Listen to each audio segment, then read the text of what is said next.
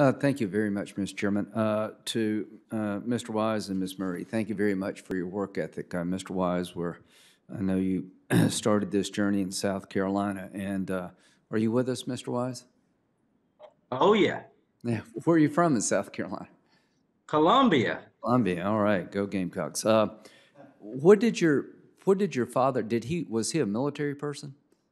Yeah, he worked at Fort Jackson. He was a cook in the military. He served abroad in Germany as a Yeah. cook in the military, Yeah. and that was his duties.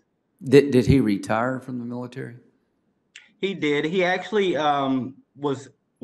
got a little up in age and had to leave, but he's now a hospital worker. He's still in the workforce. Well, the reason I want to say that, you have a very hardworking family.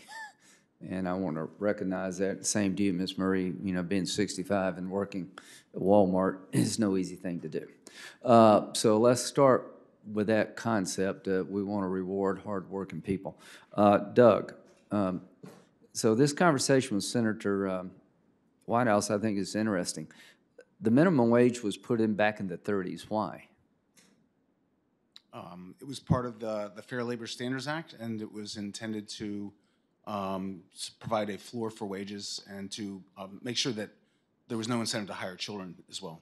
Yeah, I think that's why it was put in, exploiting underage kids. Yep. And back in those days, it was pretty tough stuff. The minimum wage is part of American business culture. Do you agree with that? The American business community has accepted that the minimum wage is part of their business model? Yes. And do you know of anybody who wants to get rid of it? No. Okay, so what we got to do is find out how to raise it without losing jobs and trying to create job growth, not depress job growth. Carl, are you there?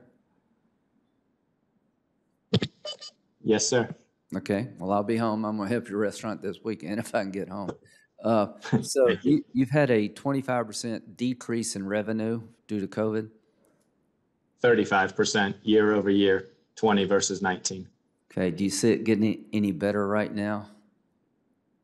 Not at the moment. January and February started off on even a worse track. As you know, down here with our nice climate, well, we're anticipating climbing out of this around April 1st when things warm up. Okay, so you think 2021 is going to be a tough year for you? Absolutely, without a doubt. Okay, let's compare 2019. Was that a good year before COVID? 2019 was our best year in the history of the company. Okay, so the idea of raising the minimum wage, if you did it maybe differently than we're proposing, is that acceptable to you? Yes, sir. Tried to make that point earlier that this is not about not raising the minimum wage. This is about that it's not a one-size-fits-all solution. Right. And that 107% increase is too much. What percentage of your business is college students, of your employees? I don't have an exact number, but could pretty educatedly say a third of our workforce is high school and college students working part-time. Okay. And on the top end, you have some, chefs and people who this is their career, right? Yes, sir. If we increase your cost at a time your revenue is down, who suffers the most in your business model? The entry-level positions, those high schoolers, those college students, those part-time workers. A lot of the college students are trying to pay for college education themselves and working while in college. So those would be the first jobs to disappear.